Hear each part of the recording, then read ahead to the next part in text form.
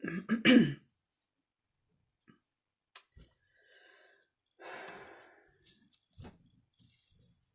everyone. Good day. Gonna wait a minute here so that we can get started.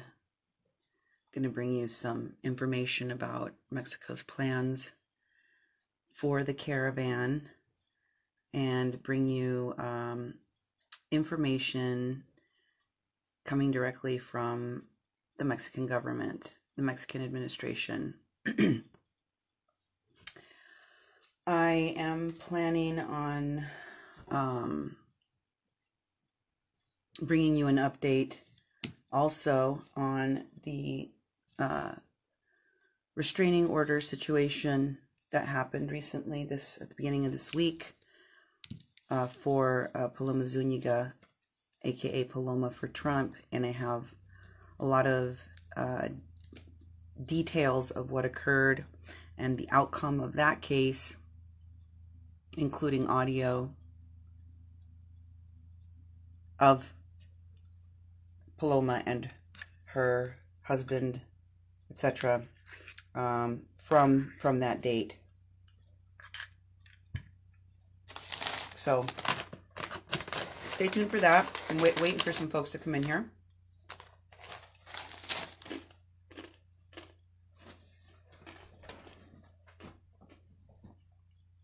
I'm going to be translating things today that I think are very important and relevant for you to know about what's going on with the caravan. And these are tactics we need to be on the lookout for. What I'm about to show you is what part of that new tactic is. As you know,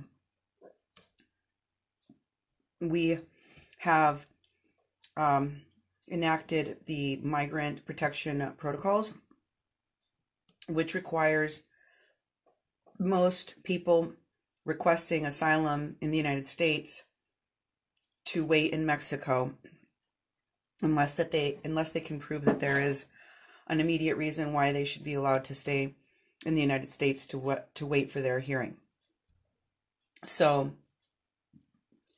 something new is happening, and that something new is that a lot of people are sending their children over unaccompanied.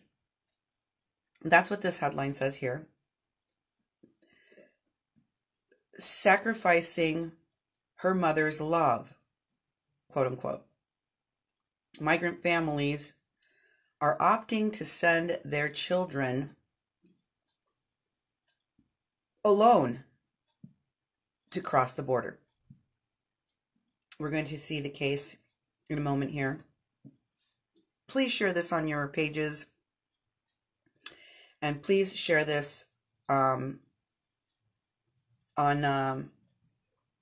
your groups. This is very important, relevant information about what's happening with the migrant caravans right now, and with migration policy specifically in Mexico and what Mexico is planning to do. I know that for many of you, I know for myself as a mother, there's no way, no how I would be sending my children away. But for many of these families that live in poverty, the income and the money sent back to their countries of origin from young people, teenagers, working in the United States and sending money home, that's a viable option.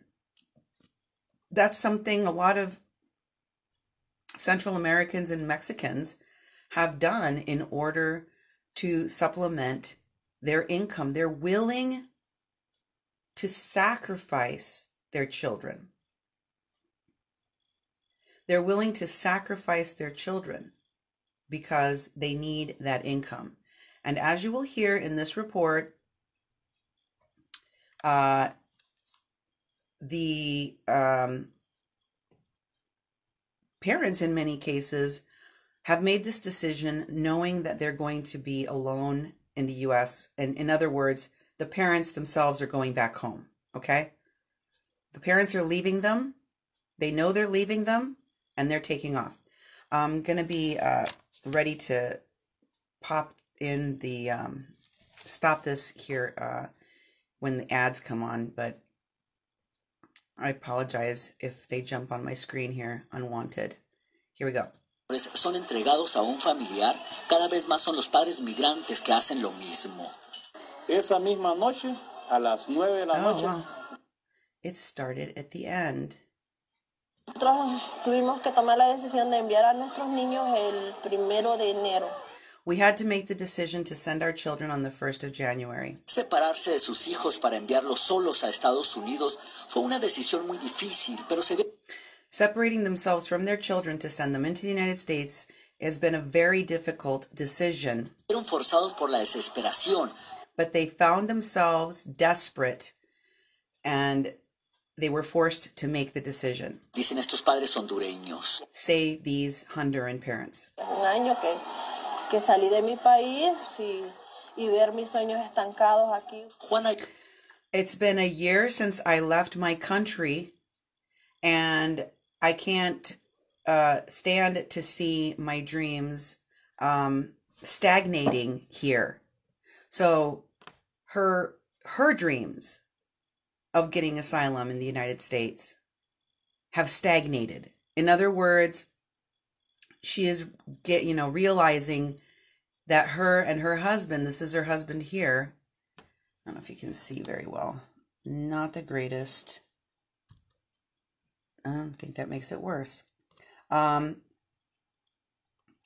dreams are stagnating. Y Andrés, como llamaremos a esta pareja para proteger su identidad, llevaron. We will call them Juana and Andres to protect their identities. A sus dos gemelos de 8 años, una niña de 14. They brought their two twins. Their children are 8 years old. The twins are. Y un joven de 18. And then they have a 14-year-old and an 18-year-old. A la orilla del Río Bravo para. And they brought them to the edge of the Rio Grande. Que cruzaran solos y se entregaran a la patrulla fronteriza en. So that they could cross the river by themselves and turn themselves over to the American authorities on the other side. El Paso, Texas. In El Paso. In El Paso, Texas. Sacrifiqué el amor de madre, sacrifiqué todo por mis. Yes, I sacrificed my love as a mother, and I sacrificed everything for my children, says Juana. Esta es la nueva estrategia que están usando los padres por desesperación. This is the new strategy used by parents in their desperation. Tras múltiples citas migratorias, dice el director del albergue para migrantes en Juárez. This is what the director of the migrant shelter in the city of Juarez reports. And of course, this is an Univision report. So this guy is saying this is the new strategy. The shelter manager is saying this is the new strategy the parents, Central American parents, are using rather than trying to seek asylum as a family. Yo tengo una hipótesis, a lo mejor nada certera. I have a hypothesis, and maybe it's not 100% right, De que quien no lo ha hecho es porque no tienen con quién entregarlo. that the people that haven't already done it, and he's referring to sending their children over alone, the people that haven't already done it, it's because they don't have someone on the other side that will receive them. O sea, porque no hay un familiar en Estados Unidos que I mean, they don't have like a family member in the United States lo pueda recibir. that can receive them. Los padres se han enterado que si los niños entran solos, inmigración los libera con algún familiar en. The parents here have found out that if they send their children alone, that the immigration authorities in the United States will release them to a family member. Estados Unidos. Lo va a recibir el papá. Esta The father is going to receive him, said this woman. madre hondureña que tampoco quiso revelar su. said this Honduran mother who also did not want to reveal her identity. Identidad envió a su hijo de 16 años también por el río. She also sent her 16-year-old son across the river. Ella ha perdido la esperanza de que le den asilo y ahora She'd already lost hope that she would gain asylum, and now quiere regresar a Honduras. she wants to go back home to Honduras. Fue difícil tomar esa decisión para mí porque usted sabe mandar a mi hijo y no sabía qué iba a pasar. It was a difficult decision for me to make, to send my son, and I don't know what could happen. Conforme se corre la voz de que los menores son entregados a un familiar, as the word spreads that children are released in the United States and given over to family members, cada vez más son los padres migrantes que hacen lo mismo. More and more migrant parents are doing the same, meaning sending their kids over without anyone. Esa misma noche, a las 9 de la noche, That same evening at 9 o'clock at night, recibimos la llamada ya. we made the call. El tío lo llamó, no se preocupen que los And their uncle had called me and said, "Don't worry, niños ya me hablaron, I've already received the call. que los niños me lo van a enviar a mí. The children will be sent to me." Esa es la parte del río Bravo por donde han cruzado varios de estos This is the part of the Rio Grande where many of these children have crossed. niños. La patrulla fronteriza por su parte nos dijo que no han visto un aumento considerable de menores. For their part, Border Patrol has said that they have not seen a radical increase in the numbers No acompañados of unaccompanied minors crossing the river. y enfatizan que es muy peligroso el que los padres los envíen And they emphasize that it is extremely dangerous for parents to be sending their kids de esa manera. in this way. Yeah. They're sending them to cross a river where children have died. And you have to ask, because a lot of these folks never took swimming lessons, don't know how to swim. I just want to stop and pause here because I have to tell you, the American education system is very, very different than it is in Mexico and Central America. And one of the ways in which I find it to be extremely unique here in the United States is that almost everywhere, or maybe I was just lucky, I don't know, maybe you guys want to comment on the stream here. I grew up next to the Mississippi River, and everybody was required to learn how to swim. We were all required to take swimming lessons, and we were required to learn how to swim. It was odd to meet a person, especially an adult, that did not know how to swim. And even good swimmers can be caught by strong undercurrents that can kill when crossing the Rio Grande. So even if you know how to swim, there's a good chance you could get swept under, especially if you're carrying people or, things. Okay? In Central America, I don't think that they have these kinds of requirements for children and parents and people to learn how to swim. In fact, most people don't go to school. Most people don't finish secondary or high school education. Most people average, and this is in Mexico and in Central America, an elementary school education. So, thanks, Tammy. There's a huge number of these migrants, many of whom have experienced poverty and poor educational systems, that do not even know how to swim. How much more dangerous then is it knowing you're sending your children across a river, hoping that they don't encounter a current that pulls them under, hoping they don't have to swim in the situation where they're crossing? and knowing they don't know how to swim?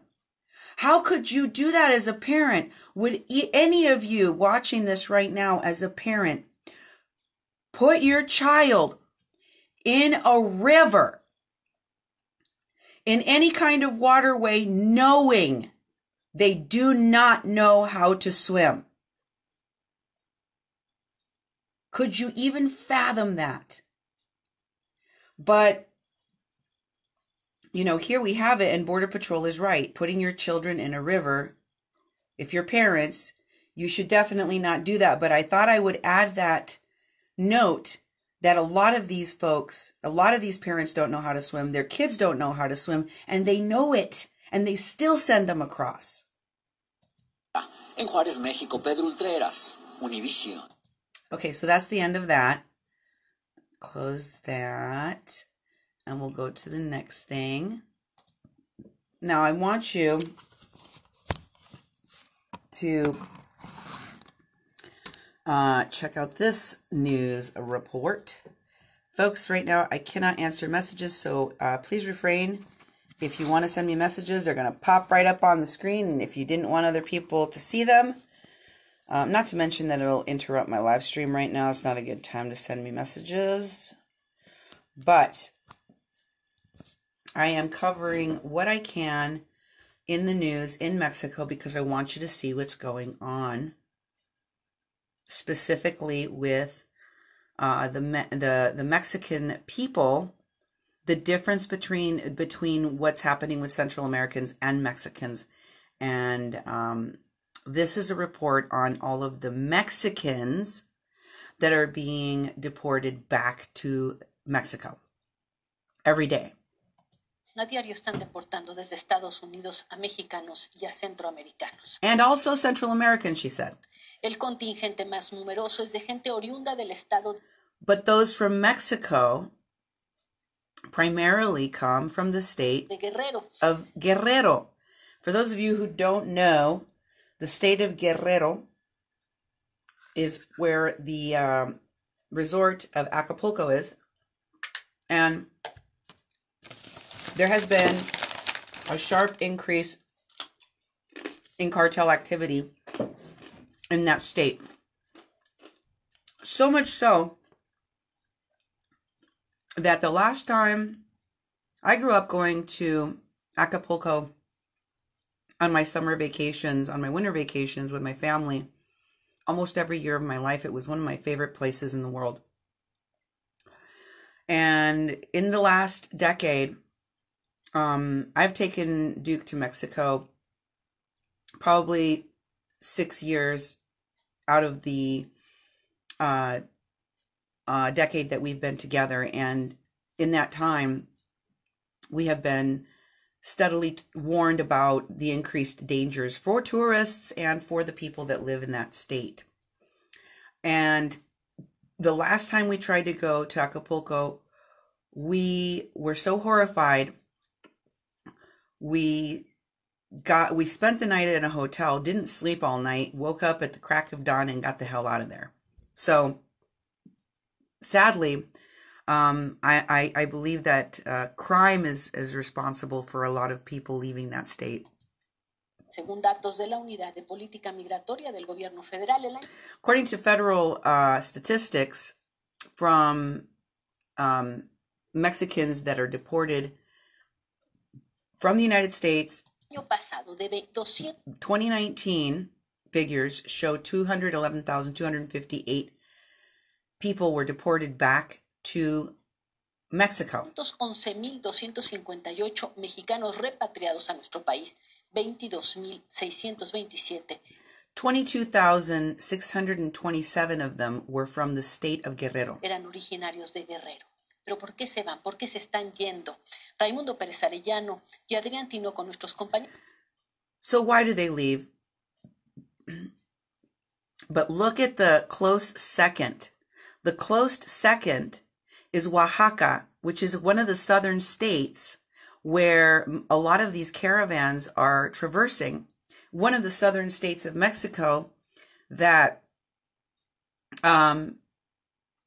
is offering jobs to migrants right now. And then in the state of Michoacan, you have 18,000 or so. Another state that has had an incredibly sharp increase in organized crime in the last decade, Guerrero and Michoacan. Both beautiful states, both beautiful places. All of these states are gorgeous. It's just very, very sad what's happening there. Estuvieron en Tijuana. Y esto es. So they're going to question some of the migrants that left their states that are stuck in Tijuana to find out what they said. Lo que les contaron. El 15 de noviembre del año pasado, November 15th of last year, Rodrigo López, habitante de Tecpan de Galeana, Guerrero, this guy, Roberto Lopez of Tecpan, of this town of Guerrero, abandonó su hogar y migró a Tijuana. he abandoned his home state and he emigrated to Tecpan de Galena is the name of his town, to go to Tijuana. Asegura que días antes había sido secuestrado por un grupo de la delincuencia organizada. He stated that a few days prior to that, he had been kidnapped by members of organized crime Que intentó reclutarlo. who were attempting to recruit him. I thought that was very interesting, the way the reporters said this, that they were intending to recruit him, because listen to how he says what happened to him. Listen. By the way, this guy is in, you can see behind him, like there's a bunch of tents, so he's part of the caravan groups that have been sheltered there. You see the tents in the background here, folks? He says, they held me, he's talking about the people that kidnapped him, they held me for about 8 hours. And when they let me go, they gave me 3 days. They gave me 3 days to go back to working with them. Go back? So you were already working with them? They gave me 3 days to go back to working with them. That's what he said.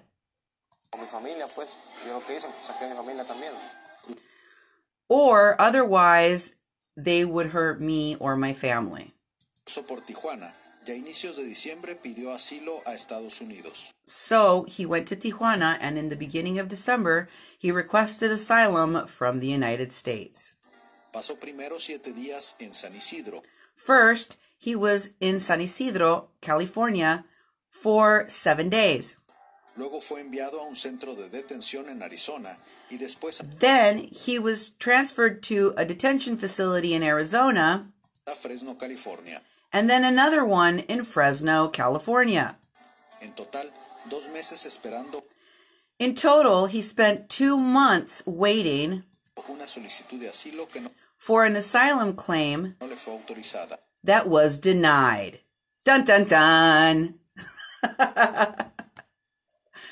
Oh, you have been found to be inadmissible to United States. Blah, blah, blah.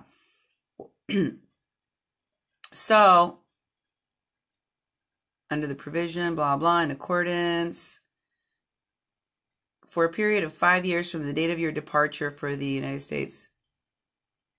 So it looks like he's banned from coming and doing this again for 5 years.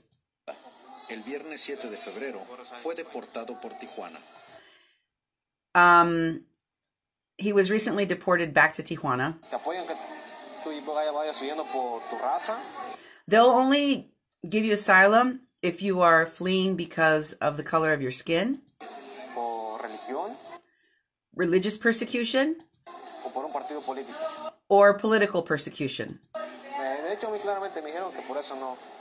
And so they told me the reasons I gave, clearly they will not grant asylum for that.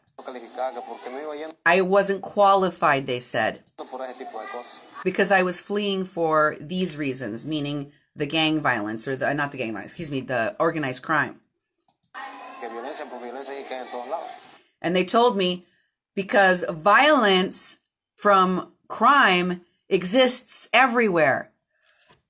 What have I said? What is your reporter here at a Mexican Crossing Lines told you about asylum claims?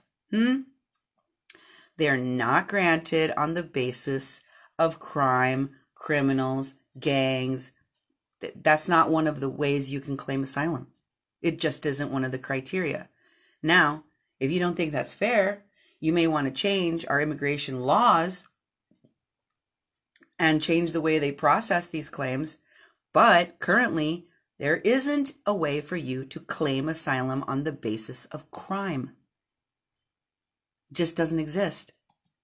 Rodrigo está en el albergue Juventud 2000. Rodrigo is currently at the shelter named Youth 2000. Se encuentra a unas cuadras del Chaparral. Which is just a few blocks from the Chaparral, which is a border crossing they're showing you right now.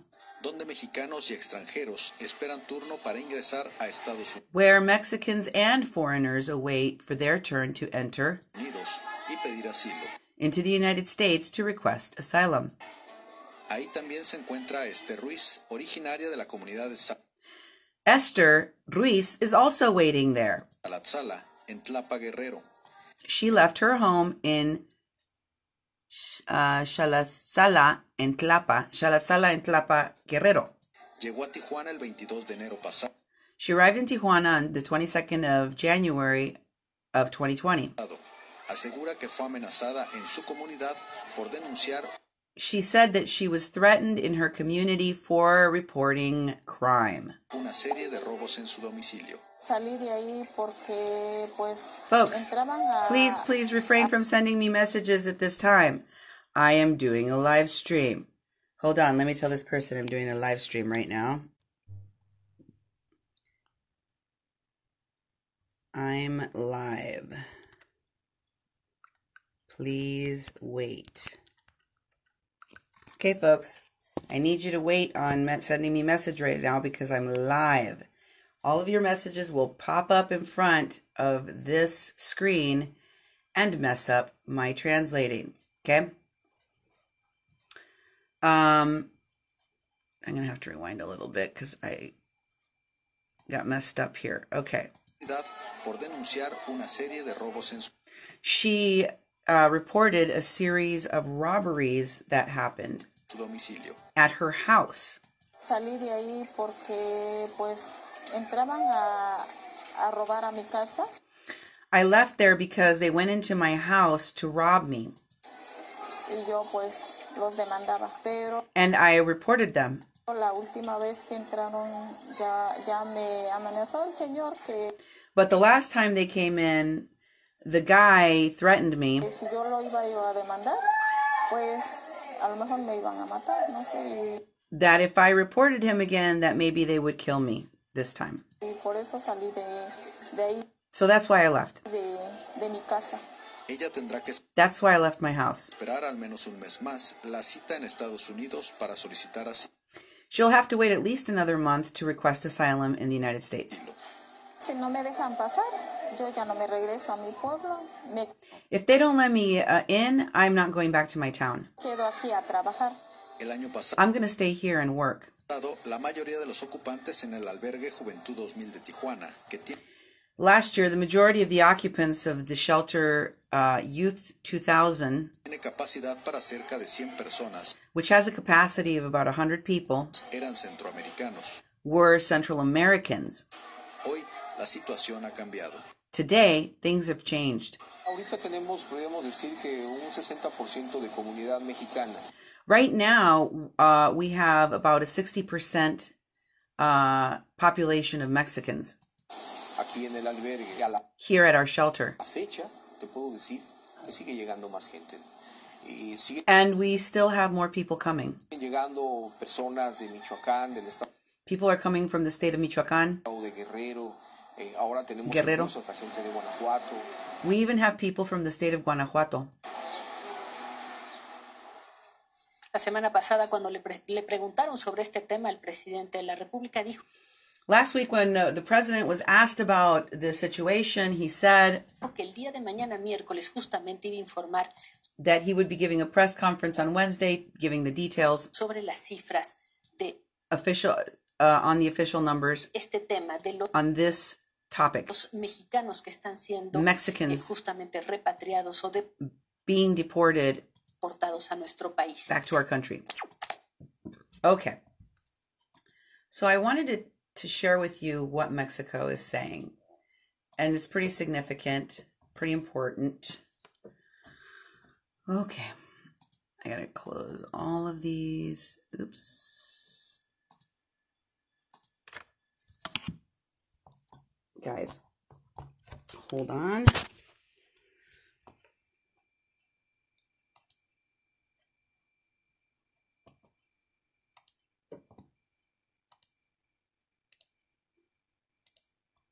All right, here we go. President, talking about migration, and he's going to have Marcelo Ebrard, the chancellor in Mexico, give the speech. Muy buenos días, con su permiso, señor presidente, señoras, señores, compañeras, compañeros. Hace 8 meses se anunció un plan de atención especial. 8 months ago, we announced a special plan of attention for the migrants and for the development in the southern parts of our country.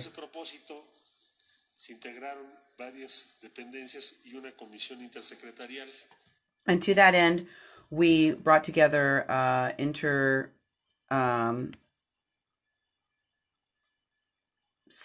interinstitutional commission and various other groups.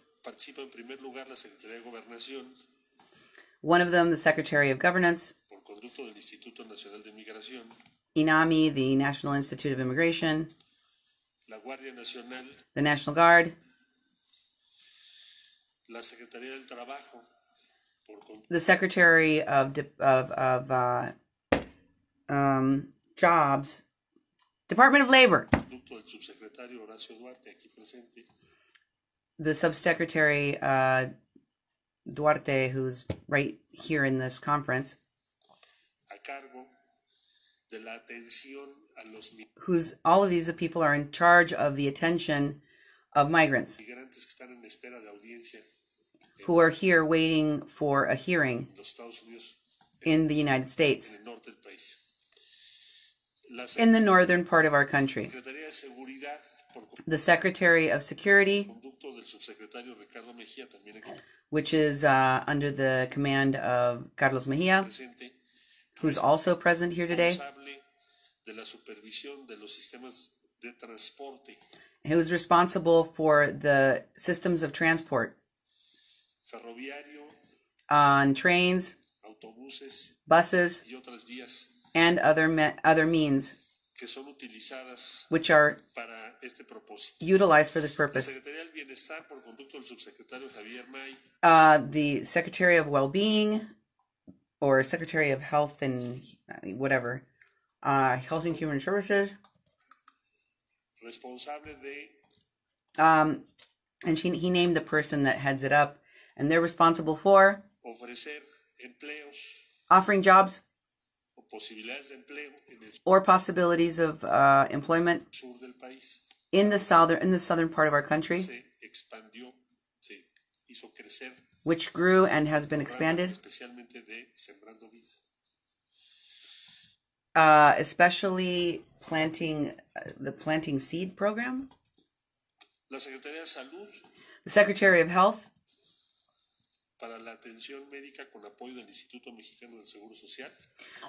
for providing health services with the support of the Mexican Institute of Social Security.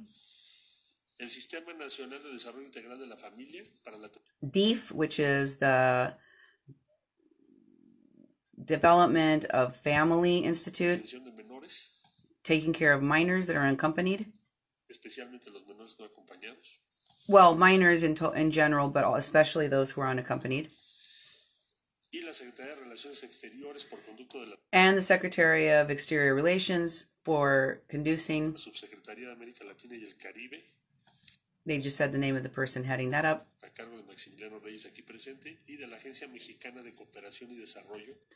And the Cooperation and Development Institute.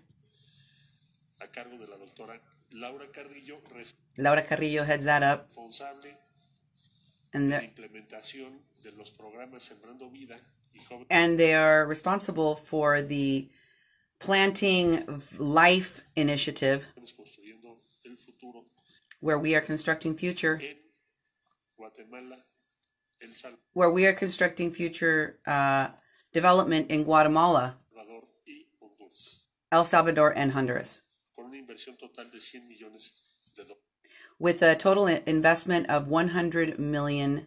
A 8 meses, ¿qué resultados son los que se tienen? So after 8 months, what results have we shown? Si ustedes me permiten, vamos a transmitir en primer lugar un video que If you would allow me, I would like to transmit a video we have for you para el Instituto Nacional de Migración by the National Institute of Immigration. y posteriormente les voy a comentar los principales resultados de estos 8 meses de trabajo. And afterwards, I will give you the finer points of these last 8 months of work. Si nos pasan el... Hit it. Here comes a video.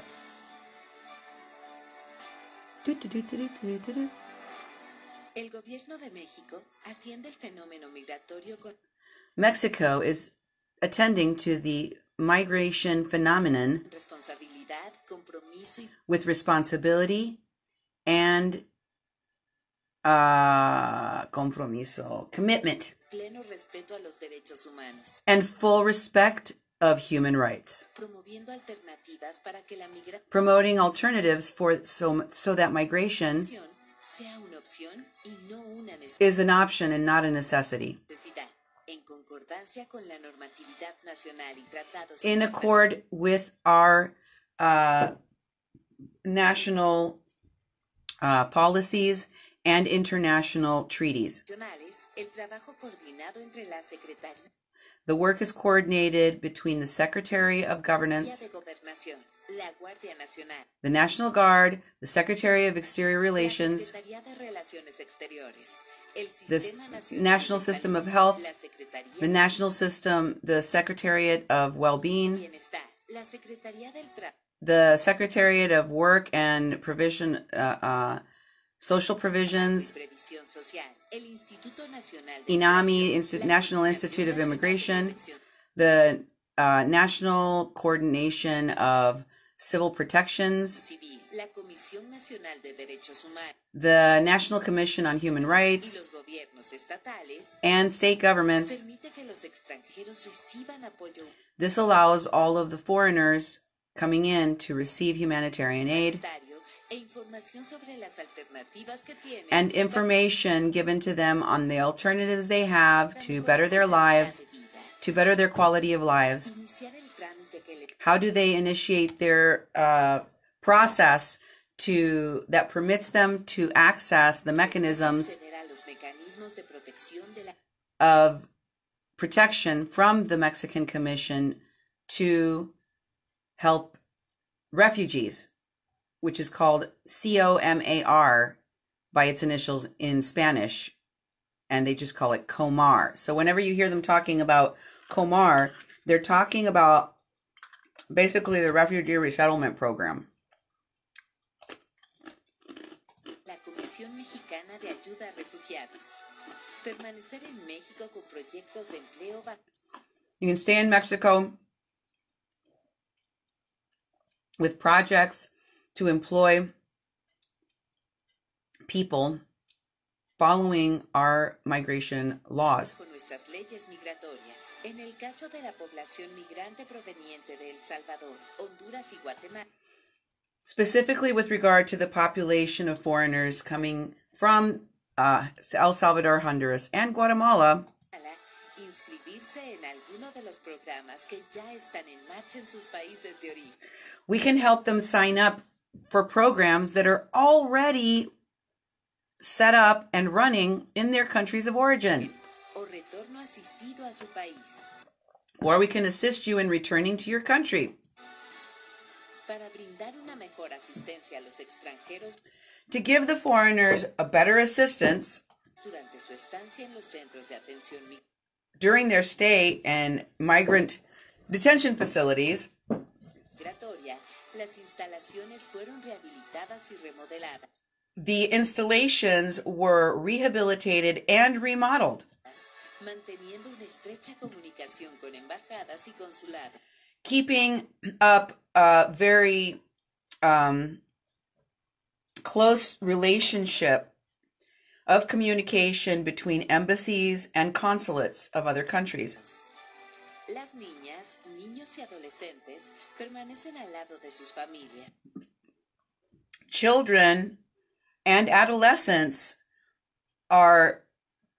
maintain unity with the rest of their family. So they're not separated, is what they're saying. They stay together. Y son atendidos con especial cuidado, And they are attended to with special care, procurando su integridad y estabilidad which intends to maintain their integrity and emotional stability emocional a través de actividades lúdicas, motrices y académicas, mientras que a los through a variety of activities that are that include movement, sound, activity, while minors who are unaccompanied menores no acompañados se les asiste a través del Sistema Nacional para el Desarrollo Integral de la are assisted through the System of National Development and Integration of Families, otherwise known as DEEF, familia, para asegurar la prosperidad económica de México.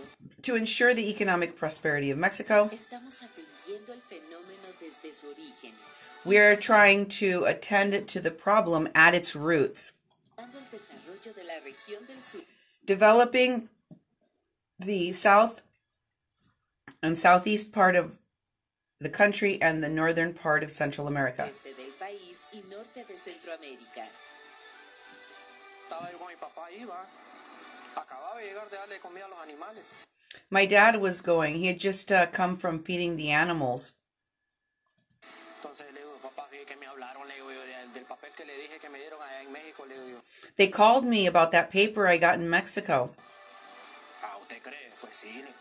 Yeah, I told him they did. And he said, "Do you think it's for real?" ¿Cómo va a poner a creer que otra gente que va a preocupar por darles a ustedes? Me dice. No, pues yo. And he told me, "Really? You think that other countries are going to care about helping you?" And I said, "Well, you know what? I'm going to go check it out." Voy a ir, le voy a ver. Pero ya cuando vine yo y que le pregunté así, me dice, ahí quédame. And when I went and asked, they said, "Yes, you qualify." El muchacho ahí, voy a ver ya cuando lo miro a usted allá. Ya, sí. Pues sí creo que es cierto, digo. So now I really believe it's true. Por ello, a través del Fondo México se impulsa la creación The Mexican Fund, through the Mexican Fund, they are creating 60,000 jobs through this program. de 60,000 empleos mediante los programas Sembrando Vida, Through the programs called Seeding Life or Sowing Life or Planting Life, and the other program is called Youth Constructing the Future. y Jóvenes Construyendo el Futuro en El Salvador, Guatemala y Honduras. In El Salvador, Guatemala, and Honduras. Porque este país y esta región compartimos una suerte. Because in this country and in this region, we share a same fate, Compartimos un destino. Somos a same destiny. compañeros de viaje y We are partners in our journey, nos estamos haciendo cargo. and we are taking charge.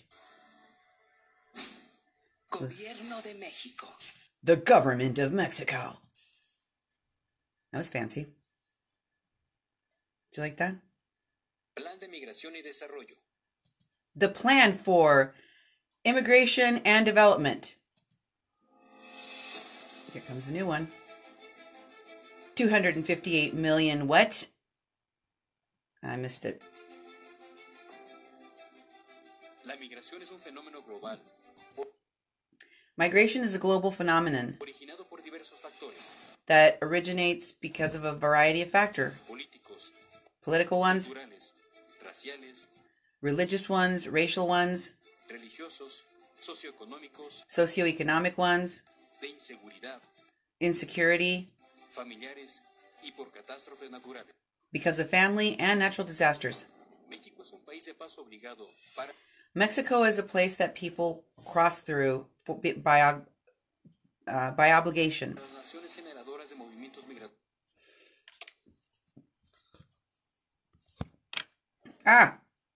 Won't turn. Como El Salvador, Colombia, Places that generate a lot of migration, like El Salvador, Colombia. They're talking about 194 formal entry points, 65 of them by plane, 67 of them by sea, 62 of them by land. And then they're talking about there's 3,169 kilometers of border between the United States and Mexico, and 1,149 kilometers at the southern border. It's very small. Cuba, Haití, Honduras y Venezuela, Guatemala, Haiti, and Venezuela, quienes tienen como objetivo llegar a los Estados Unidos. all of which have the objective of reaching the United States. Sumando como fenómeno excepcional el incremento del flujo de migrantes Adding to that, the number of migrants that are coming from other countries. transcontinentales. So in 2019, there was 12,825. In 2020, there's already 312. In total, there's 13,137 from all of these other countries you see here. And all of the ones you see over here. So we got Russia, China, Korea, Bangladesh, Sri Lanka. Durante los primeros 6 meses de 2019 ingresaron de manera irregular casi 600,000 personas migrantes. Almost 600,000 people came into the country of Mexico illegally in 2019. Una parte lo hicieron en las 8 caravanas registradas. They did this in part through 8 caravans that we registered coming through, Y otros de manera individual. and others did it individually. Dice que de continuar habría llevado a recibir más de 1 millón de personas en ese año. So together, we probably received more than 1 million people. Ante este crecimiento exponencial, With this exponential growth, el gobierno de México estableció un plan de migración y desarrollo. the government of Mexico established a plan for migration and development Basado en el combate a la corrupción, la based on combating corruption, coordinación con la Guardia Nacional, coordinating with the National Guard, la oferta de empleos a personas offering employment to people migrantes en el sureste de México who are migrants in the southeast of Mexico, y la relación con los gobiernos de Centroamérica y el Caribe. and building relationships with Central American governments and Caribbean governments. Estos ejes rectores tienen como prioridad la These central points are the priority protección humana y to ensure human safety fortalecer una migración regular, and to strengthen legal migration ordenada y segura, así that is orderly and secure como una gestión transparente. and transparent. Muestra de ello es la separación del cargo de 893 servidores And to prove it, we have fired 893 public servants públicos por actos indebidos,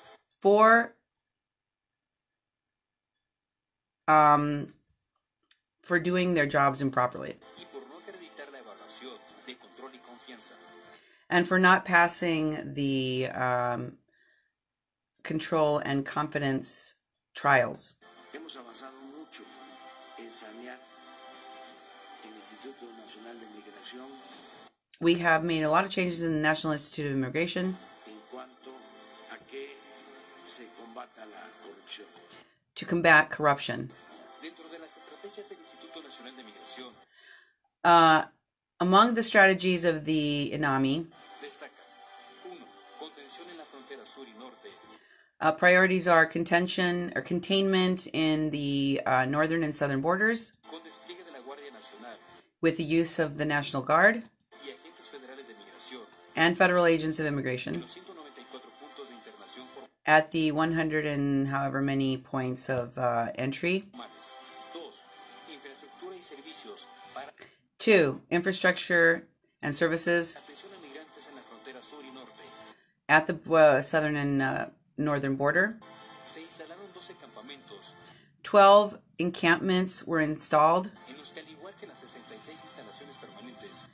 that, just like the 66 permanent installations or detention facilities or migrant facilities, they receive special attention for these vulnerable groups. In 2019,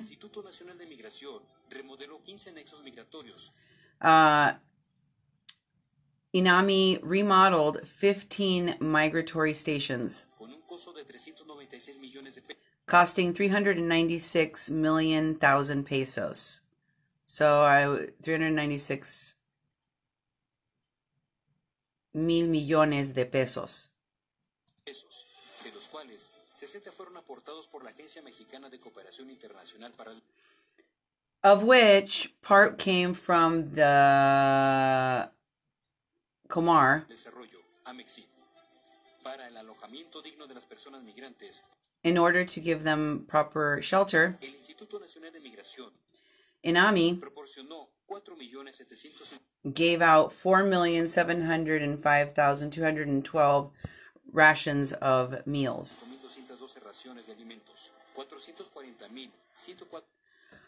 440,104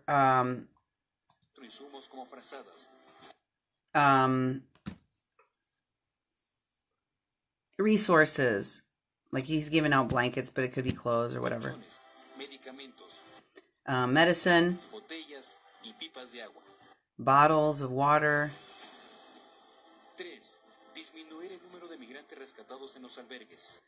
3, to reduce the number of people that are rescued and in shelters. 4, special attention to girls, boys, and adolescents, both accompanied by their parents and unaccompanied. 5, permanent medical attention to migrants, and special attention to 49 migrant mothers whose children have been born in Mexico. We provided 34,207 medical consultations and 8,800 medical consultations through the Mexican Institute of Social Security.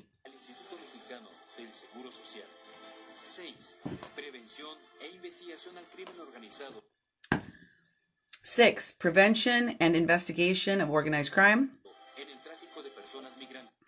who are smuggling people. In 2019, the Institute of Migration in Mexico, they brought charges against 277 people smuggling, human smugglers. And they also put out 37 arrest warrants. They seized 228 vehicles. And they identified 28 networks of human trafficking. And 10 of them were international smuggling rings. 7, coordination with state governments.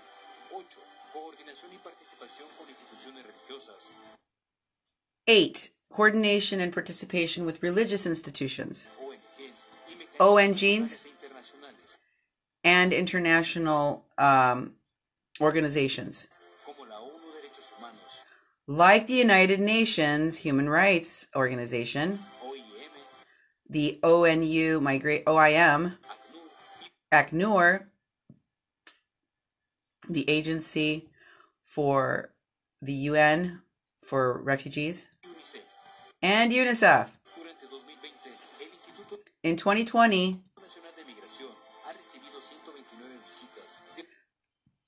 the UNAMI has received 129 visits.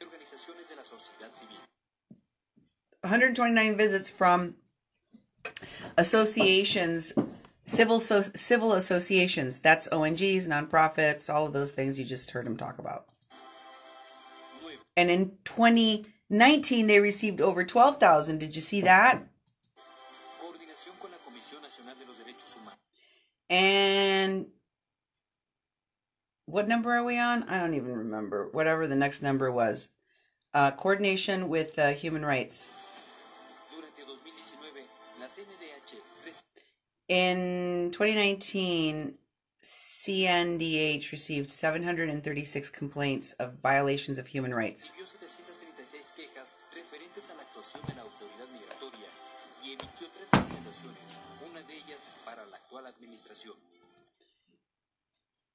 And they made recommendations based on that, one of which was directed to the current administration.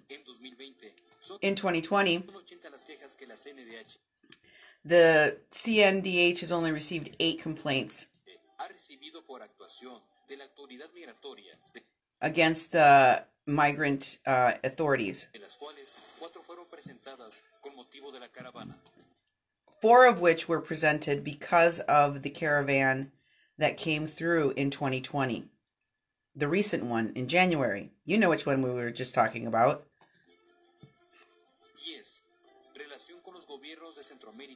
10. Relationship with the Central American governments and the Caribbean.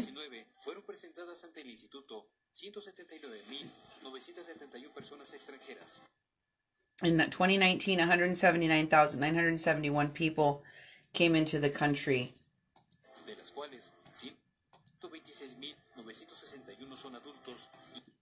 Out of them, 126,961 were adults, 91,670 something men, 35,283 women, 53,000 of these were kids. Out of those, 35,000, almost 36,000 were girls. Oh, sorry, were kids with their parents, and 17,000, 17,000 plus were unaccompanied minors. Niños y adolescentes procedentes principalmente de Honduras, Guatemala y El Salvador, regresando a su país de origen a 141,263. En enero de 2020. In January of 2020, there's been 11,709 people that have come in illegally.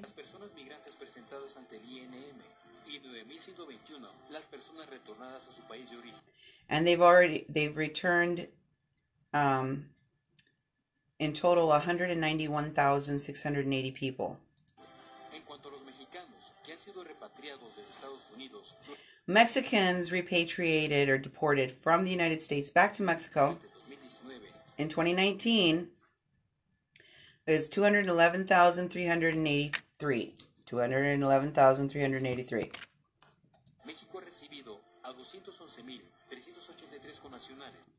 Mexico has received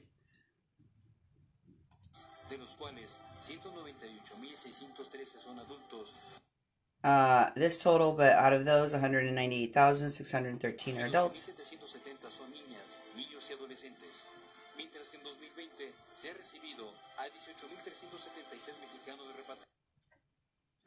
In 2020, they've already received 18,376 people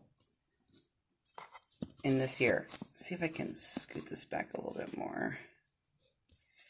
Hold on. All right. Let's see if that helps.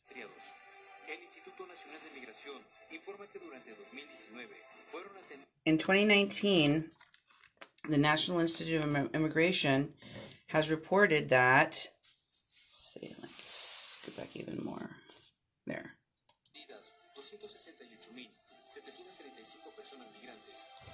They received 267,000 migrants. 267,735 migrants, out of which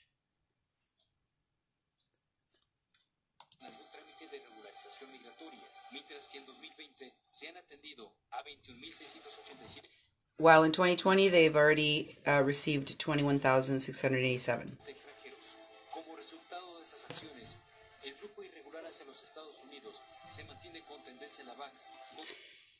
With looking at these numbers, it seems that the tendency is the numbers are lowering.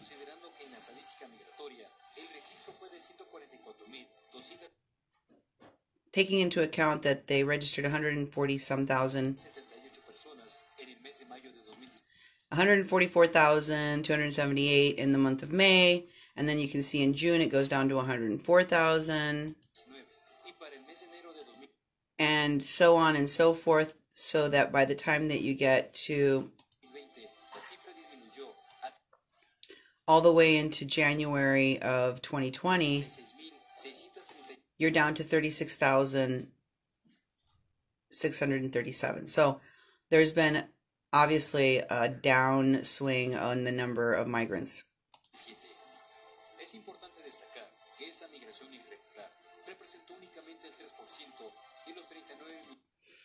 It's important to recognize that this irregular migration, illegal migration, they call it irregular migration, represents only 3% of 39 million people that have come to Mexico. So out of the total of people that come into Mexico to visit and do things legally, people that come, period, the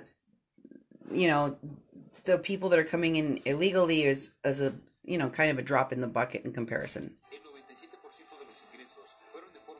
97% of people that go into Mexico do it legally. They go there with the interest of touring, tourism or business.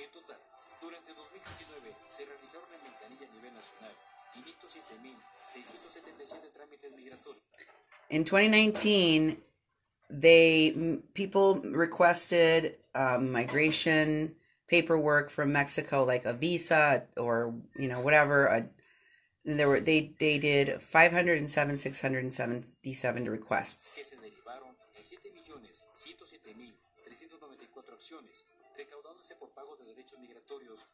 which resulted in 7 million actions,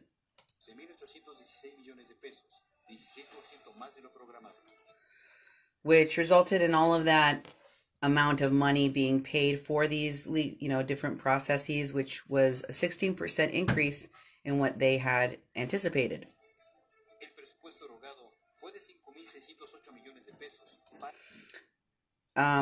So their budget was 5,608 million pesos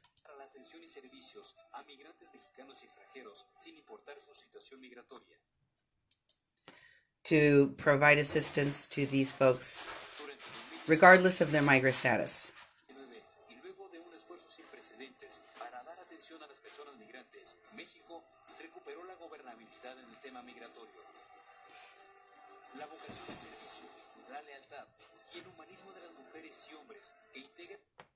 This is a lot of jargon about how great Mexicans are and the integrity and taking the reins of the migrant problem, blah, blah, blah.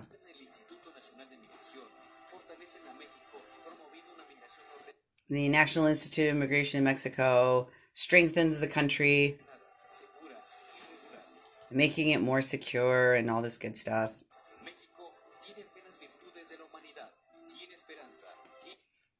Mexico has all the virtues that you can find in humanity. It has hope. It has the belief in that tomorrow will be better.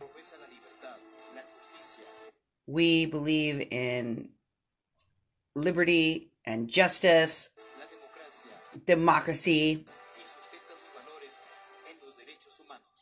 and places all of this on the shoulders of human rights. Ta-da! Gobierno de México. The government of Mexico. Muchas gracias. Thank you. Simplemente entonces subrayaría yo So, what I want to highlight resultados más relevantes here is the most relevant data that we have de estos 8 meses. of these last 8 months. En primer lugar, se han reducido los cruces en la frontera con Estados Unidos So the first one is that we've reduced the crossing, illegal crossings into the United States en 74.5%. by 74.5%. That's a lot. Que es la gráfica que están. That's the graphic you see behind me. También, de manera coincidente, Also, coincidentally, se redujeron los rescates a cargo del Instituto Nacional de Migración. the National Institute of Immigration in Mexico had less rescues to do. Tiene la misma tendencia a la baja, el pico. You see the same tendency is in the number of rescues they have to do. También en el mes de junio. Y ya para diciembre se había reducido sustancialmente. You can see that by December, those numbers are reduced significantly. Por otra parte, el trabajo, la inversión que México ha hecho The investment that Mexico has made en Guatemala, Honduras y El Salvador como parte in Guatemala, Honduras, and El Salvador, del Plan de Desarrollo Integral which is part of the development plan that we have, que presentó CEPAL, ya muestra algunos de sus primeros resultados.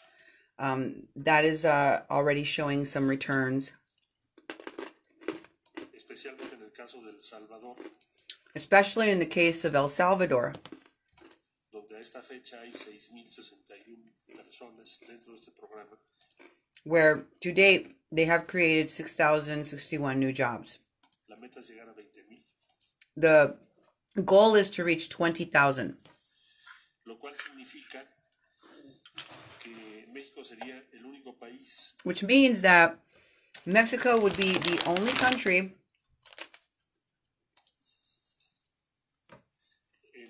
que otorga semejante número de empleos that gives this number of jobs a las personas que tienen que emigrar to people who need to migrate por condiciones de pobreza.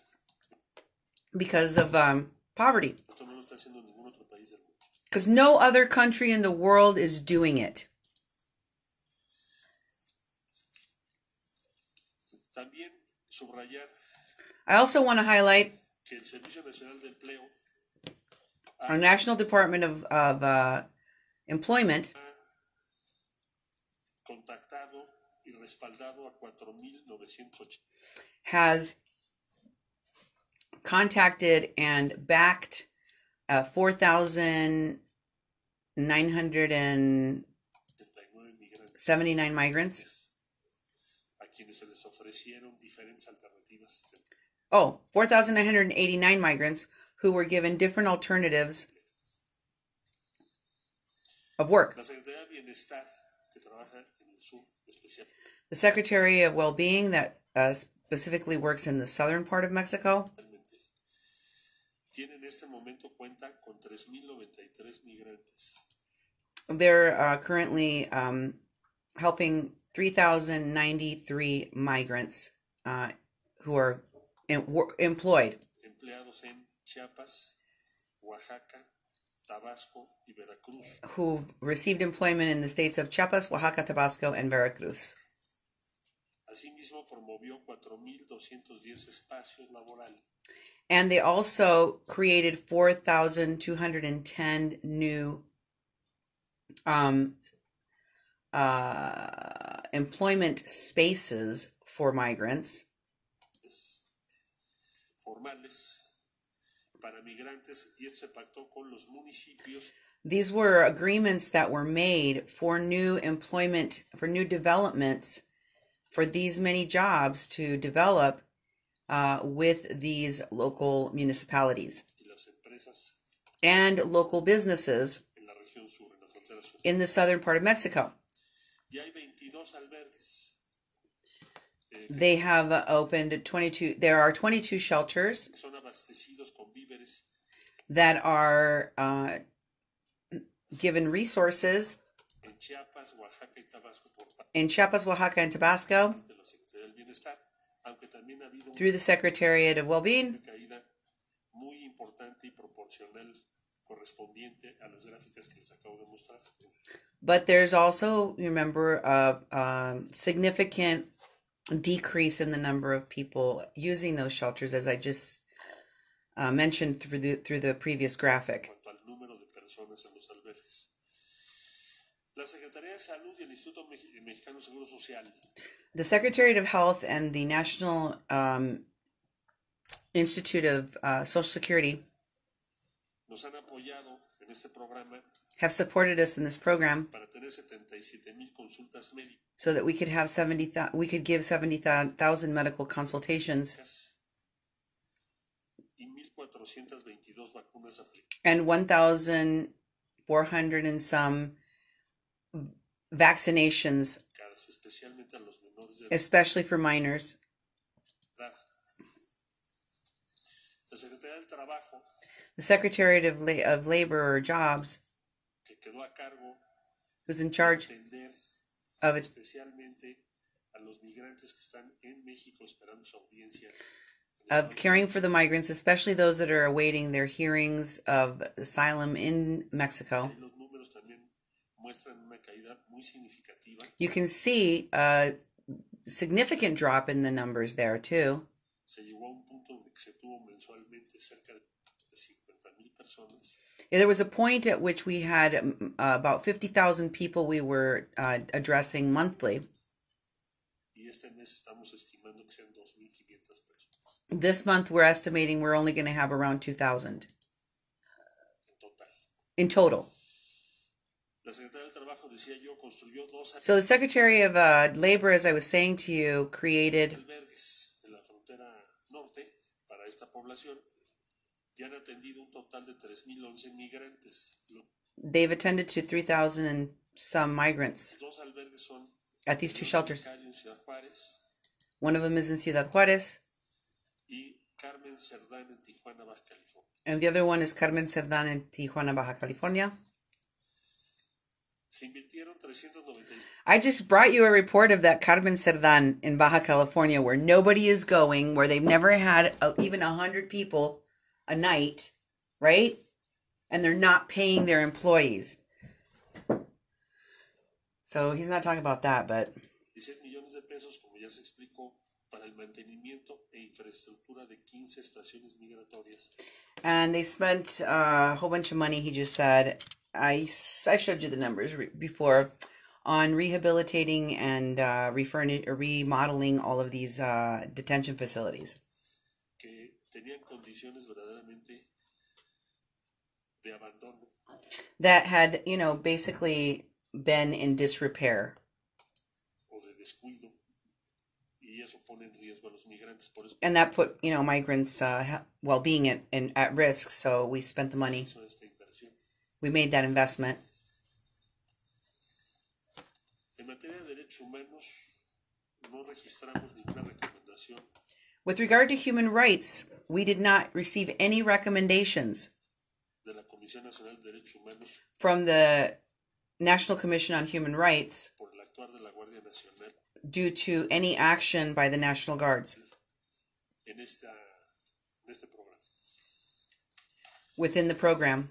Síntesis, So, hoy in summary, tenemos resultados positivos. we have positive Que results. se está reduciendo We are reducing el flujo de personas the flow of people que es irregular, that are illegally entering, que ese es el objetivo principal. and that's our principal objective. Quiero subrayar esto. And I want to highlight this. Es que las personas que están en territorio nacional And that is people that are in Mexico lo estén de acuerdo a las formas previstas en la ley mexicana. Por must be here under the provisions of the law of Mexico. ejemplo, el refugio. For example, refugees. El refugio ha crecido mucho. México Refugees have increased dramatically. Es un país que otorga refugio a las personas que lo solicitan. Mexico is a country that gives refugee status to those who solicit it. Es de los países que tiene la proporción porcentual. We are one of the countries that has a percentage Más alta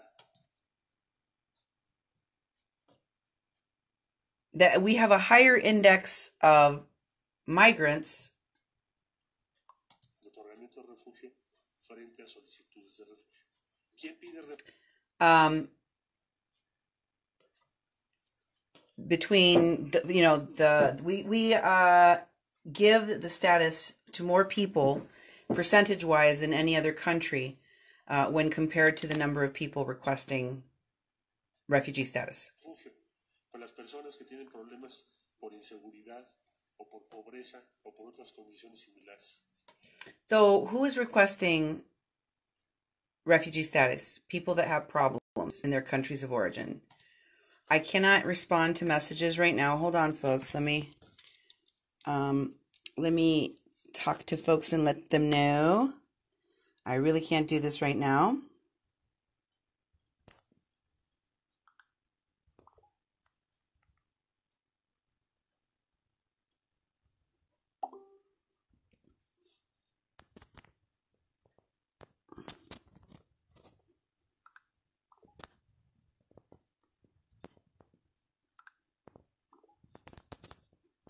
Okay, hopefully I won't have to do that anymore. Right, so check to see if I'm live, folks, because sometimes I do these. It's important for you to know what the Mexico plan is. Entonces, el propósito no es evitar que ellos pidan refugio, lo están haciendo. So we're not trying to stop people from requesting refugee status. They are requesting it. Y es conforme a la ley. El propósito es reducir el riesgo altísimo que corren las personas. What we propose to do is to lower the risk that people have Que desean migrar cuando for those who wish to migrate, lo hacen de manera irregular. especially when they're doing it illegally, Porque eso los pone en peligro. because that puts people's lives in danger. Es el propósito último que queremos. That's the last thing we want.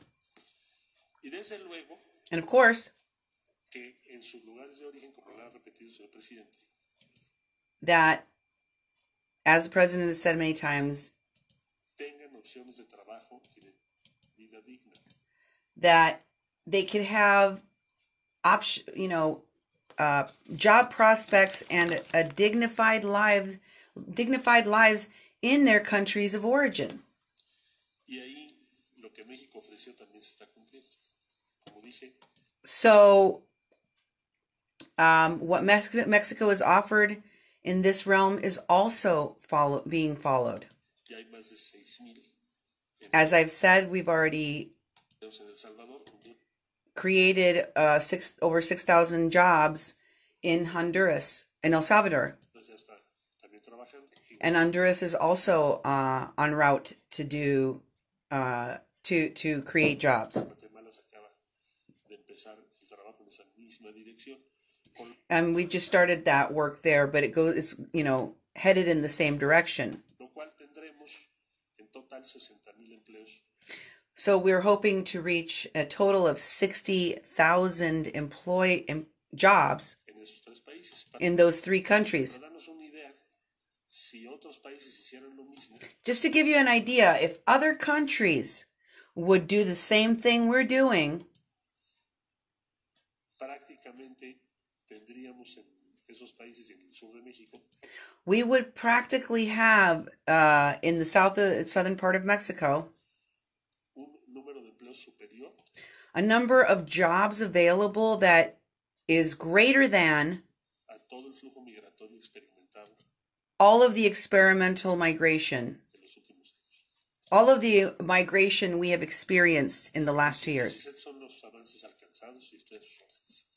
So that's basically the advancements we have made. Usted, por favor.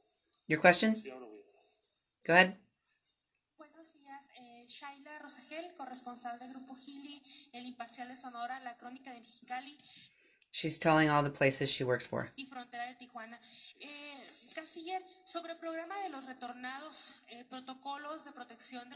She's asking about MPP, Migrant Protection Protocols. Is the federal government of Mexico going to continue to support MPP?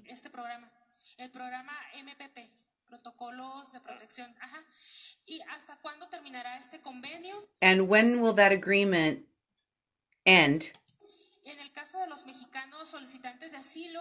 And in the case of the Mexicans that are requesting asylum in the United States,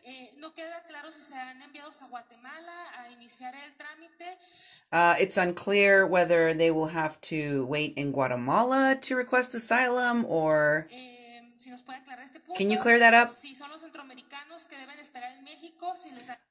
Central Americans that have to wait in Mexico.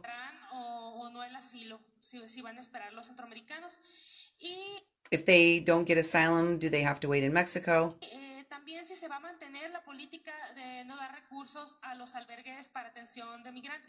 Are you also going to maintain your stance as a federal government that you will not give financial resources to privately held shelters?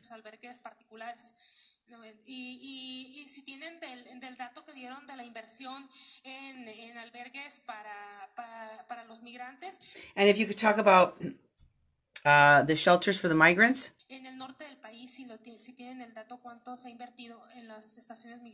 If you could give us the data on how much has been invested in the shelters. So which of the 4 questions? Do you want me to answer all of them? Yeah. Okay, fine. But there's a lot of questions there, and there's a lot of other people here that want to ask questions. But okay. Nice to have you here. He's annoyed with her. Yeah, we've reduced the number of people that are waiting in Mexico under migrant protection protocols from 50,000, which was at the highest point. And in this month, all along the northern border of Mexico, we will only have a total of 2,000 and some. So you can see it's an incredible drop in numbers. And we don't expect that number to rise. That trend of people going down is going to continue.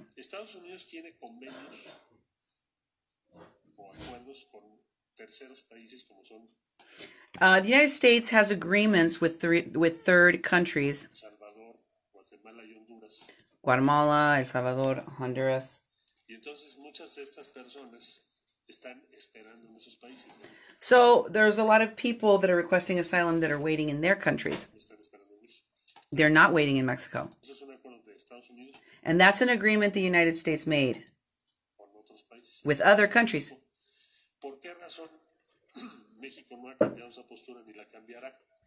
Why is Mexico not changing its policy on that, and why will we not change it? Why will we continue this policy of keeping those people waiting in Mexico? Because if we don't accept them, they will be deported to other countries.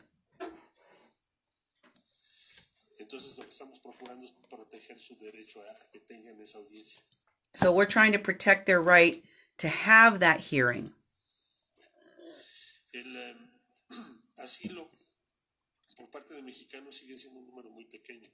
Asylum granted to Mexicans continues to be a very small number.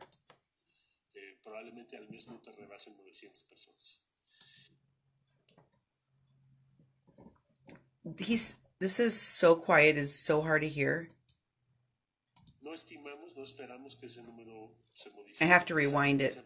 There's no way for me to Estados Unidos tiene convenios raise the volume on this. o acuerdos con terceros países como son El Salvador, Guatemala y Honduras. Y entonces muchas de estas personas And any noise in here makes it very hard for me to hear what's going on. están esperando en México. Pero eso es un acuerdo de Estados Unidos con otros países. En el caso de México, ¿por qué razón? I'll wait for you to come through, because it's very, very hard to hear this. It's almost a whisper here. México no ha cambiado esa postura ni la cambiará de permitirles esperarnos a esos 2.500 personas. ¿Por qué?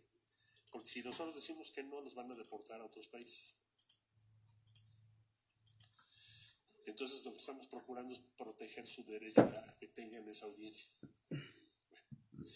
El asilo por parte de mexicanos sigue siendo un número muy pequeño. Probablemente al mes no te rebasen 900 personas. Probably it does not exceed even 900 people to date.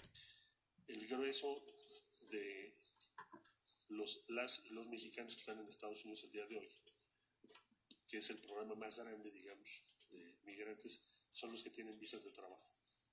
The largest number of people that are in the United States right now are people that have work visas. Estados Unidos, con visas de trabajo de diferentes fórmulas. All different kinds of work visas that they have obtained, and they're working in the United States. Es mayor And that number of Mexicans al número de mexicanos repatriados. is greater than the number of Mexicans being deported back to Mexico. Esto no había pasado en toda la historia. This had never happened before in history. So this is very significant what he's saying right now. The number of people being deported into Mexico is less than the number of people working with work permits and visas in the United States. So there's more Mexicans legally working in the United States with work visas and work permits of all different types than there are numbers of people coming in illegally and having to be deported. Muy reciente. El apoyo para los albergues, no, sí estamos apoyando diversas, sí. On the question of the support to shelters, that we are helping shelters Instituciones o organizaciones no gubernamentales. Lo que pasa through and NGOs, es que antes se hacía a través de los gobiernos estatales. but that support comes through the states. El costo entre Juárez y Tijuana de los albergues. The cost in between Juarez and Tijuana for shelters Albergues, que es la pregunta que usted hacía, 45 millones de pesos. is 45 million pesos Y 20 millones las estaciones migratorias and 20 million for the migratory stations en el norte del país. that are in the northern part of Mexico. Gracias. Thank you. Por favor. Muy buenos días, señor canciller. ¿Cómo está? Miguel Arzate, de Canal 14, del Sistema Público de Radiodifusión. Preguntarle, canciller, ¿qué está pasando en la frontera norte con los migrantes? Desde hace un año que el gobierno de Estados Unidos inició con estos protocolos migratorios de quédate en México. What is going on in the northern part of Mexico? Since last year, the United States initiated these stay in Mexico policies with the migrant protection protocols. Bien, lo mencionaba, los migrantes están esperando en nuestro país, pero se habla algunas organizaciones no gubernamentales que en diciembre pasado había hasta 6,000 migrantes que no estaban siendo contabilizados, estando en campamentos. As you mentioned, and there are a number of nonprofits and NGOs, etc., that have taken into account a large number of migrants, approximately around 6,000 of them, that have not been attended to and are staying in encampments like the tent cities you've seen, en una situación vulnerable, and in vulnerable situations donde podían ser víctimas de secuestros, where they could be victims of kidnappings, asaltos, assaults, y que están esperando que se realice su audiencia migratoria en that are simply waiting for their hearing to come up in the United States for asylum. Estados Unidos. ¿Qué están haciendo con estos migrantes que están en estos campamentos? Si están atentos de ellos. What are you going to do about these people that are in these encampments? Are you aware of them? En caso de que se les niegue su acceso como refugiados en Estados Unidos, México, ¿qué opción les ofrece? Si ya... If they're denied as refugees in the United States, what options will Mexico give them? ¿Los localizaron? ¿Cuántos son? Have you located them? Do you know how many there are? ¿De qué nacionalidades? Y también And what nationalities they are? saber sobre los migrantes mexicanos, bueno, los mexicanos que están en espera de alguna audiencia migratoria en nuestro territorio. And what do you know about any of the Mexicans that are waiting for an asylum claim? ¿Qué opciones van a tener si les niegan el acceso a Estados Unidos? Gracias. What will happen to them if they're denied?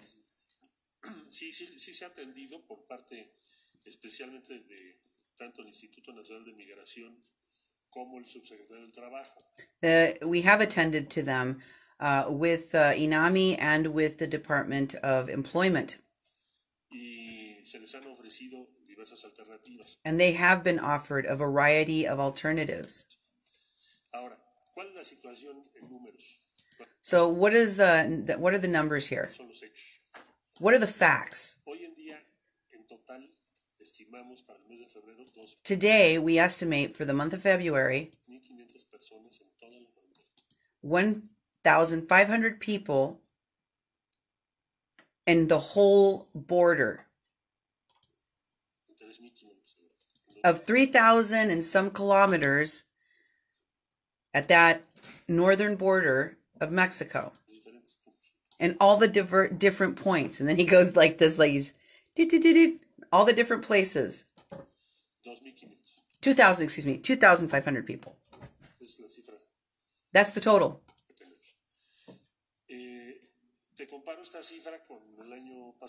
And I want you to compare that number to last year, when we had up to 50,000 people waiting in these tent cities in 1 month. So obviously there's been a very drastic drop. Ahora, en el caso de mexicanas y mexicanos que me preguntas, no puedes esperar tu solicitud de audiencia en México porque tú estás pidiendo asilo. So in the case of the Mexicans that you mentioned to me, you cannot stay in Mexico when you are requesting asylum because of... I mean, there's a lot of misinformation about this topic. And lies, too. So, if you go to the United States and request asylum as a Mexican, you can't come back to Mexico to wait for your hearing. I mean, the whole purpose of your request for asylum is that you're not safe in Mexico for whatever reason. So,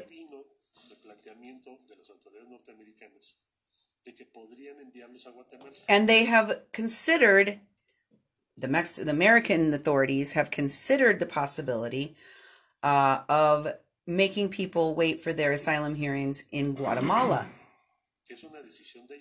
And that's their decision. We don't agree with that. We don't share that decision, he said. We don't share that decision. But that's why I'm explaining the nature of this topic.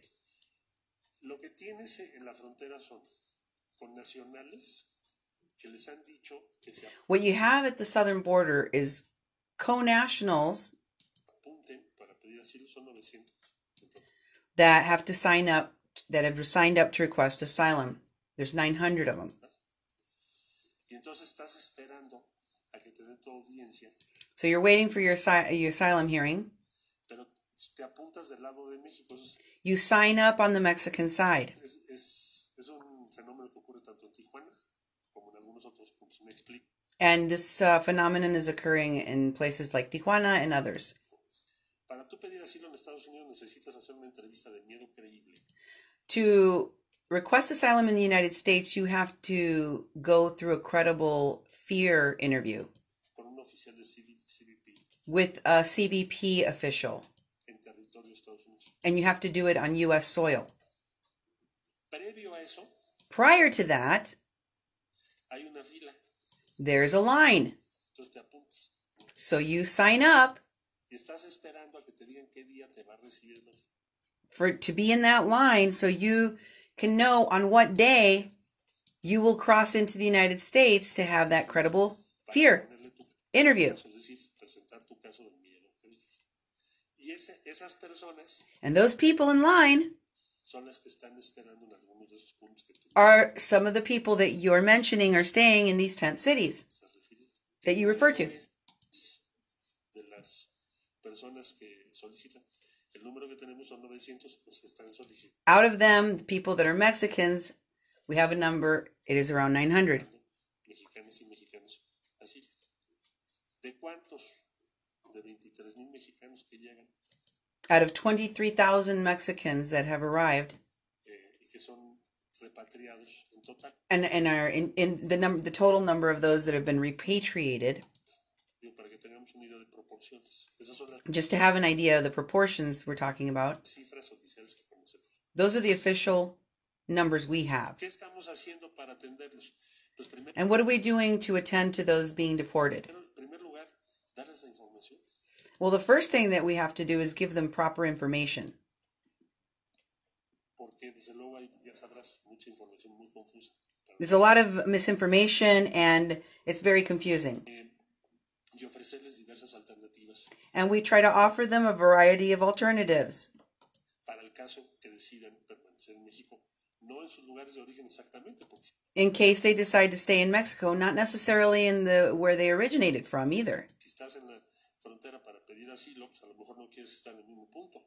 I mean, if you're at the border requesting asylum, you might not want to go to specific points, Pero sí puedes estar en otro punto en México. but you could be at some other location in Mexico. Estamos trabajando en eso. So we're working on that. ¿Qué te refieres? Sí, gracias. Tú, por favor. Sí, voy ahorita. Sí, gracias. Buenos días, canciller Juan Carlos Machorro del portal Expo. El día de ayer el Consejo Coordinador Empresarial presentó el decálogo de principios de dimensión social. ¿Usted considera que estas políticas y acciones de responsabilidad empresarial deberían también contemplar apoyos a la población migrante en otorgamiento de empleos, en ayudar a construir o dar insumos a los albergues que atienden esta población flotante? Y una segunda, si me permite, de una vez.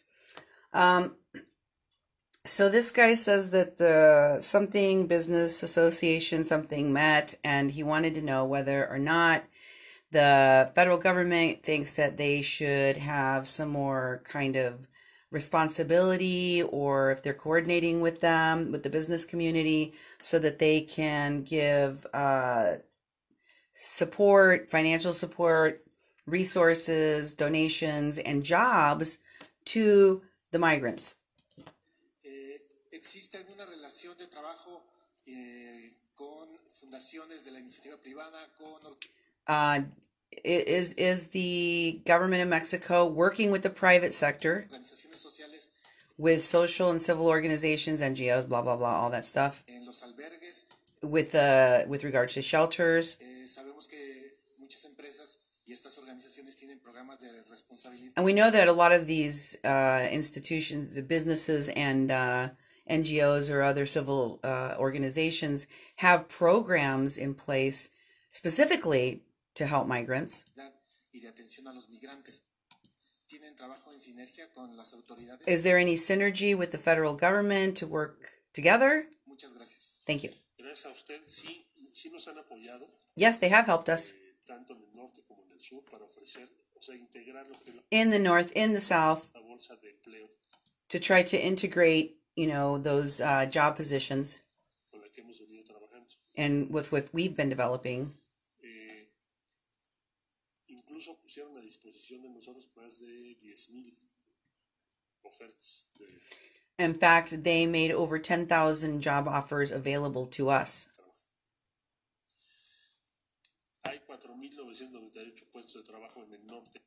There's 4,000 and some job openings in the north Que ya están en este momento trabajando, y en that have already been filled. el Bajío tenemos como 5,000 And in the southern part, we have like 5,000 migrantes que encontraron trabajo. that got jobs, Acceda a la- migrant jobs. del sector privado. Entonces sí lo están haciendo. So the private sector is doing that. Y hemos recibido donaciones para los albergues And we also have received donations for the shelters y las estaciones migratorias. and the migrant detention facilities. Entonces yo diría que sí se han portado muy bien. So I would say they've done a great job. Gracias a usted. Allá atrás. Buenos días. Yo quería preguntarle, la semana pasada la Comisión Interamericana de Derechos Humanos Last year, the Inter-American Commission on Human Rights sacó un pronunciamiento llamando a México a evitar made a pronouncement calling on Mexico la violencia to avoid the use of violence, desproporcionada contra los to avoid the use of disproportional violence against the migrants migrantes que intentan ingresar al país who are attempting to enter the country por la caravana que ingresó due to the events that occurred with the caravan a mediados de enero that entered in the middle of January. She's talking about the 15th of January caravan.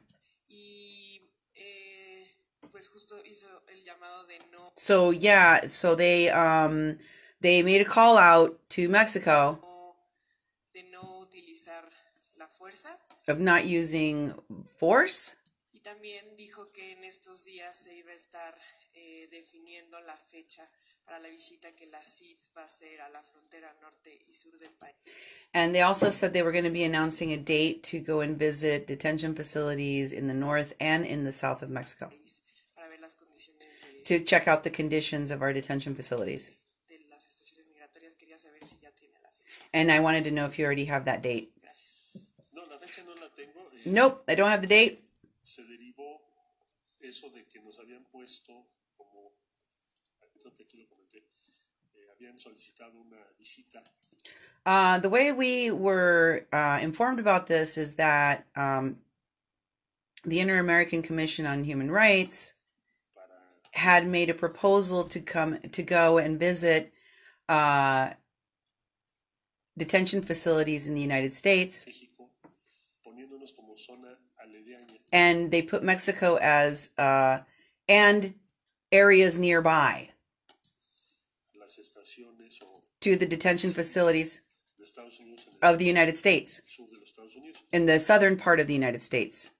Entonces les dijimos que con mucho gusto, And so we responded to them. We would be very happy to nada más que fuera una solicitud escort them, but they needed to make a formal request to the Mexican government para visitar México. No somos, to visit our country. no somos zona aledaña. We're not nearby area to the United States. We're a different country. Entonces ya lo hicieron. So now they've done that. Es un tema de forma, pero sí es importante. Es un tema de fondo. Y con mucho gusto vamos a acompañarlos para que And so we're definitely going to accompany them on their visits to our detention facilities. visita a las estaciones migratorias en cuanto tengamos la. And when we have that date, we'll let you know. Ahora, respecto al uso With regard to the use proporcionada, of disproportionate violence, como yo mencioné hace un momento, as I have said recently in this press conference, no tenemos ninguna recomendación de derechos humanos our institution of human rights did not make any recommendations respecto a la Guardia Nacional. with regard to the actions of the National Guard. La Guardia And the National Guard is an arm of the National Institute of Immigration. Under the law, that is one of their duties. So in Mexico, the National Guard, which never heretofore existed, is basically kind of like what ICE is in the United States. You have Customs and Border Protection. You have what we consider what was the INS, which is now Immigration. And then you have the arm that is the enforcing arm, which is ICE. In Mexico, it's the National Guard.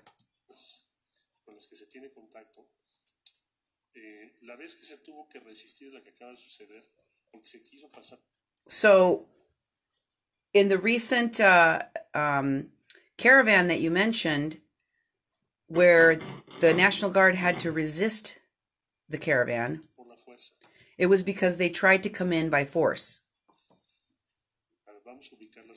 So let's be clear about what took place. They tried to enter using force. And there's all of the evidence of that. And we offered the caravan all of the options that Mexico has available.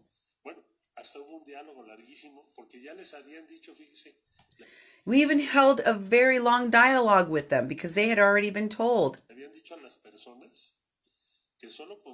The organizers of that caravan had already told the people in the caravan that all they needed to do was put their name on a little piece of paper like this. You fill out a little paper like this, very, very briefly, and that would be their solicitation for refugee status. And that by filling out this one piece of paper, that would give them the right to travel all the way through Mexico. That's what their organizers told them, the people in the caravan. Which, of course, we know is not the case. So the Commission on Refugee Assistance, which is kind of like Refugee Resettlement and Assistance Program, we're dialoguing with them for a long time. So let me summarize what occurred. In none of these operations of the National Institute of Immigration, along with the National Guard, has there been a use of violence, of disproportional violence, like you said.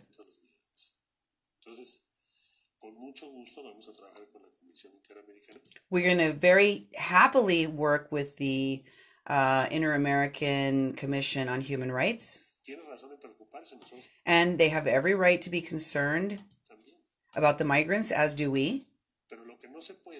But what we cannot allow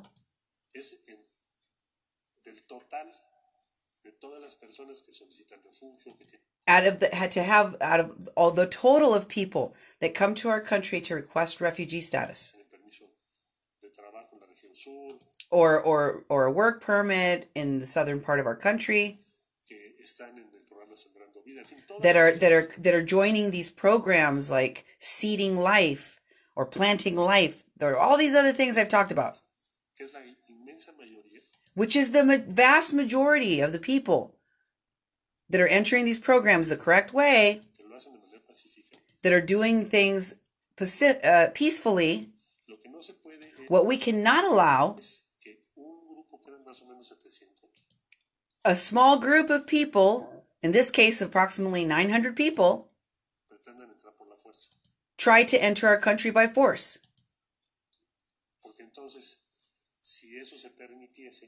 Because if we allowed that to happen, we could even put their lives at risk.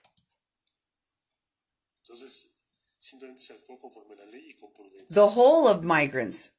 So things have to be done according to the law.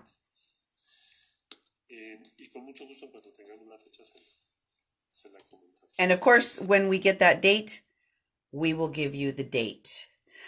Okay, folks, that's as far as I wanted to go. There are more questions in this press conference. A lot of them have to do with migrant status or migration. But that was a really good one because he pushed back on that whole propaganda of the use of the National Guard, and he explains everything. I think you can understand Mexico when President Trump says that President Andrés Manuel López Obrador is his buddy and that they are doing a great job in Mexico. The numbers don't lie. They had a 74.5% reduction in the number of people that have gotten to try to even enter the United States. They have had a significant reduction of people going to the shelters, using the shelters. And they have spent a lot of money on infrastructure and on providing services and development of jobs in Central America and in the southern part of Mexico for the migrants. So with all of that being said, these other stories I shared with you about people sending their kids across the border alone, unaccompanied, is one of the newer tactics, because requesting asylum, that ain't going nowhere. It is becoming apparent to everyone that has been waiting, some of them have been even there a year, that they're not going to get their asylum claim granted. And they're just wasting time.